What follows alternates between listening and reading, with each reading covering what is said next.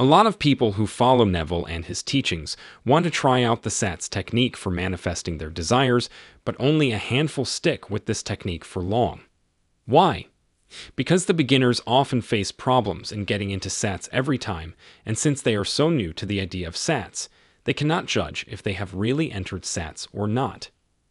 So many people worry about the fact that they might be doing the technique wrong, and that's why they are unable to see changes in their physical reality.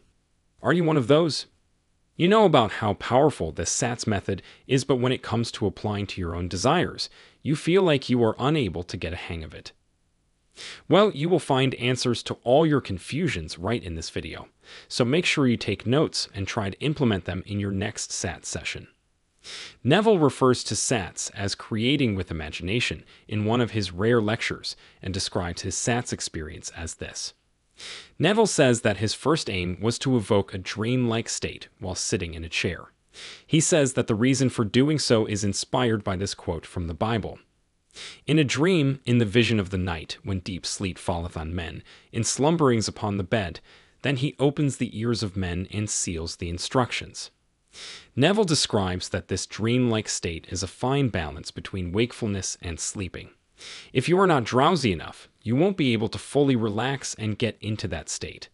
However, if you go all the way in, you risk going to sleep without imagining your desire. So this dream-like state borders on the edges of sleep, but it is not sleep. In the same lecture, Neville says that there are different states of consciousness between complete wakefulness, when we are going about our day-to-day affairs, and complete sleep, when our mind detaches from the outside world completely. Between one of these states is what Neville calls state akin to sleep. If you are persistent enough to find this state and use your mental faculties to imagine your desires, you will impress your subconscious with the colors and patterns of your desire. Since your subconscious is always trying to match your outer reality with inner states, it will start working on making your impressed desire a reality. This is what we call manifestation. In scientific terms, this state is called hypnagogia. It is a transitional state from wakefulness to sleep. During this state, your brain frequencies are becoming slower and slower until they reach an alpha range. At alpha brainwaves, you are totally relaxed and calm. An alpha state can also be induced as a result of taking multiple deep breaths or via a session of meditation.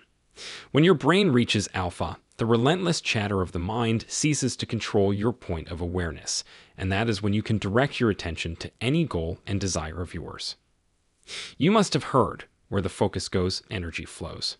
So all SATS is trying to do is to help you focus your maximum attention and energy on your desire without being distracted by mind chatter or outside noise. And if you succeed in keeping your attention at your desire for a while, you have done your part in manifesting. So to enter SATS, all you have to do is lie down at a comfortable place and pretend as if you are sleeping. During this time, you have to keep your attention on the darkness you encounter after closing your eyes. Once your eyes are closed, the visual stimuli cease to affect you, and thus you can get deeper into your state. Try to breathe slowly and rhythmically while laying in your bed with your eyes closed. Within the next 5 to 7 minutes, you will become completely detached from the outside world, and this is the moment you will start seeing everything fluid in your mind's eye. The actual reality starts mixing with your imagination, and this state is an indication that you are about to enter SATS any moment. Then within a minute or two, you will start experiencing vivid images in your mind and will become totally cut off from the outside world. You are in SATS now. Now you have to consciously superimpose the image or scene of your desire onto the random images your brain is producing. This requires a little effort, so don't worry if you cannot get it right at the first try. Within 2 or 3 sessions, you will get well versed in this. So you have to repeat your scene in your mind over and over again, just like a video plays on loop. I always keep my scenes very short, like 20 seconds at max, but vivid. The reason for keeping the scene short is so that you can repeat it over and over again in your mind without having to wonder about the scene each time. The shorter and simpler the scene is, the less effort you will need to put in to repeat it. It's that simple. Within a few repetitions of the scene will start feeling like your reality. This is because your mind will be totally immersed in your desire, and this is when SATS start playing its magic. So, getting into SATS is not difficult, but it requires some time and practice. One of the reasons most people cannot get into SATS is because their mind is simply too active. Maybe you had a long and adventurous day, so your brain is hyperactive. In such a situation, you need to make a conscious effort to slow down your mind before you start with SATS. A relaxing bath, listening to relaxing music, or chanting a few affirmations can help your mind relax to a level good enough for entering SATS.